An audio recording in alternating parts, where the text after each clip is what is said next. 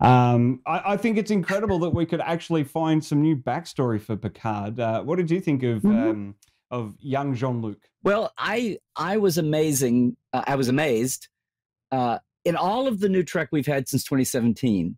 The best case of actually layering on something new to the canon universe that we existed, and I know this drove some people crazy, but the moment in Discovery when Sarek revealed that he had been trying to manipulate Michael's entry into the Vulcan Science Academy, and it blew up in his face the same way, actually, he had tried for Spock, and that blew up in his face, and we understood he had tried to do different things with both of his son and his foster daughter, and it just added so much more to Sarek.